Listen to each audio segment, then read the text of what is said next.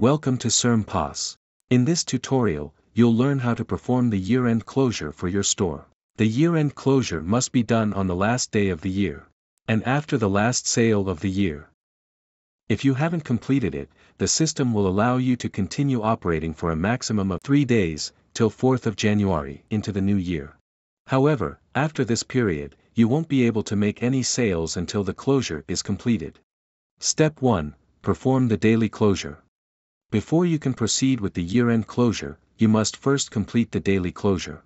If you try to perform the year-end closure without this step, the system will notify you with a message.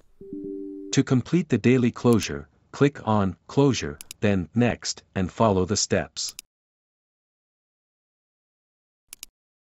Step 2. Start the year-end closure.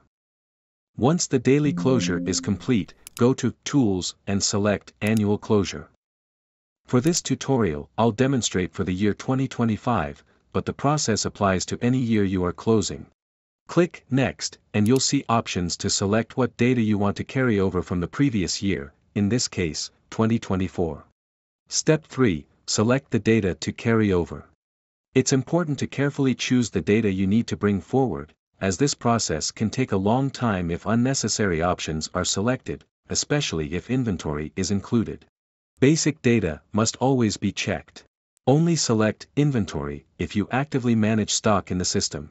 If you don't track inventory, leave this option unchecked.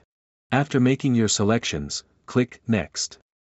The system will then ask if you want to include inventory. If you don't need to carry inventory forward, click No.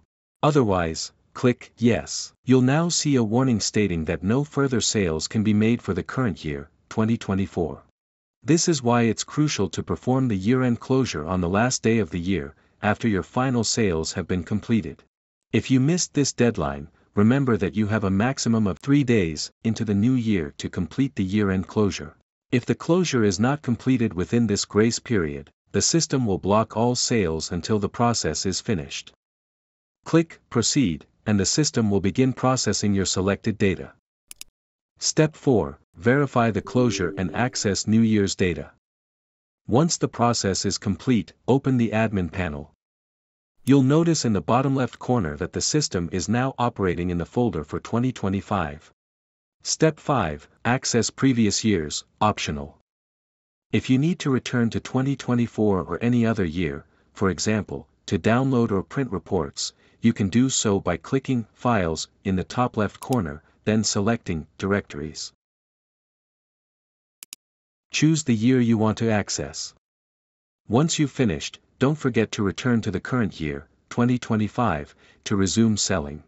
Congratulations! You now know how to perform a year-end closure. Thank you for watching this tutorial. If you have any questions, please don't hesitate to contact us. Good luck with using CermePOS system.